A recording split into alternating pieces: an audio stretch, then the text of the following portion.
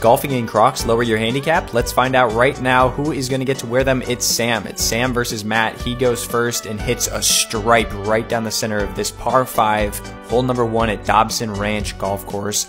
Next up is Sam in the Crocs, and that is a beautiful draw down the center. If you've ever seen Sam play one, he snap hooks it.